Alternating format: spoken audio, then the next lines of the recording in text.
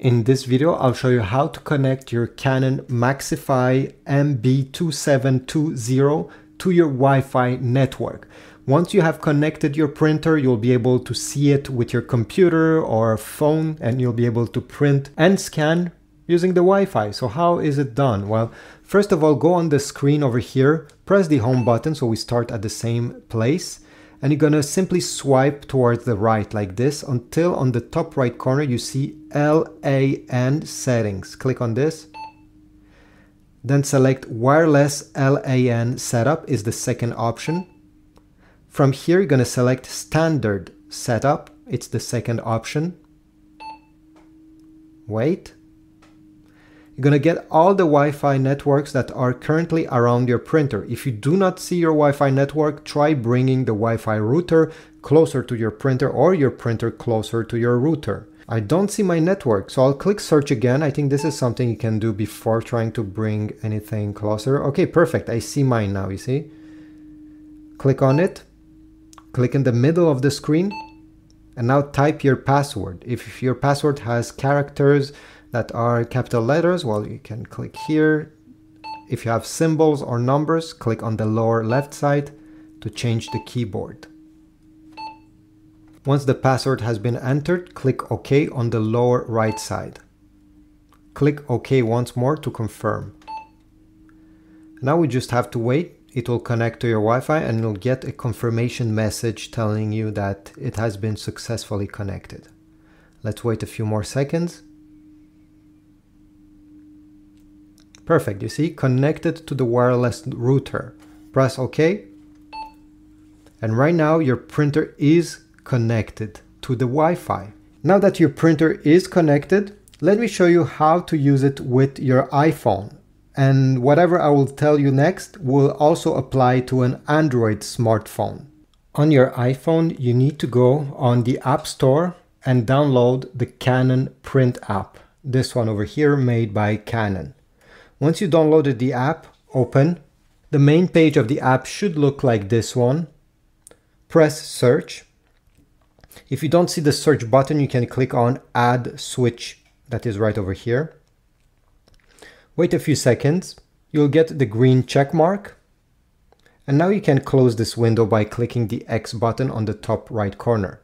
Your printer has been added. You can see it on the top of the app. You can click on it. And from here, you're going to have some different settings that you may or may not use. The most important one is the printer information. You're going to get how much ink is remaining in the printer without you having to look on the small display that is on your printer. So you can do this from your desk.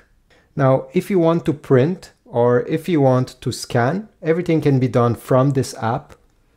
If you want to print a document, press document. If you want to print a picture that is on your iPhone, click photo print. I'll print a document, so I'll click here. Then you have to select where is your document currently located. So is it in your documents, in your files of your iPhone? Is it in the photo camera roll?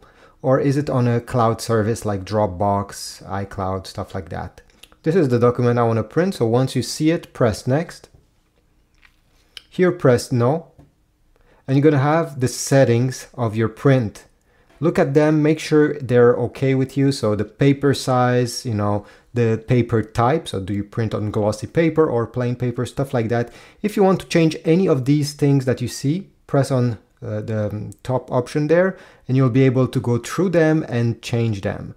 By the way, here you see two-sided. If you want to print on both sides of the paper, you're going to need to click here and select two-sided, either long edge or short edge. Once you're done, there's the blueprint button. You just need to click it once. Click OK and wait. This is where the print will come out, so you can extend this tray.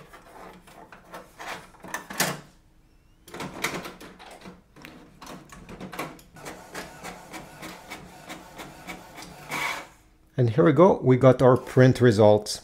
Now let me show you how to scan and get the results on your phone. To scan, let's open the scanner lid, put your finger there and lift the cover. Take the document you want to scan, could be a picture or a document with text.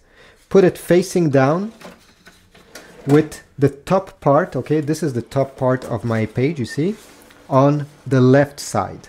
Then we need to bring this sheet of paper until the corner of the paper touches the corner of your scanner, that is the top left one. So bring them until both here are touching. Close the lid. On the app itself, you have the scan option right there. So click on scan. Again, you're going to have different settings, so you can click on change settings if you want to change them. Once you're ready to scan, press the scan button and wait. This is the scan result. If you want to scan more pages, load the next one and press scan. But this printer has an automatic document feeder where you can scan multiple pages at the same time. Let me show you in just a few seconds. For now, I'll just show you how to save this. So press exit. You'll get the result here. And from here, you see on the lower left side, you get a small icon, a square with an arrow. Press on it. And now it will ask you, do you want to save it in JPEG or PDF? Let's say I want a PDF, I'll click. And now you'll be able to share it with your contacts. Also share it on social media or different apps that you have installed on your phone. And finally, if you go down, you'll be able to click Save to Files, which means that it will save on the memory of your iPhone for future usage. So you have all these options. If you want to use the top document feeder, let me show you. I'll take this page. Let's say you have a document with multiple pages, let's say 20, 25, and you don't want to put them one by one over here. Align them, open this top document feeder. You see there's some plastic glides you can open up. Put your document with whatever is that you want to scan facing up with the top part of the page towards the left side. Glide it.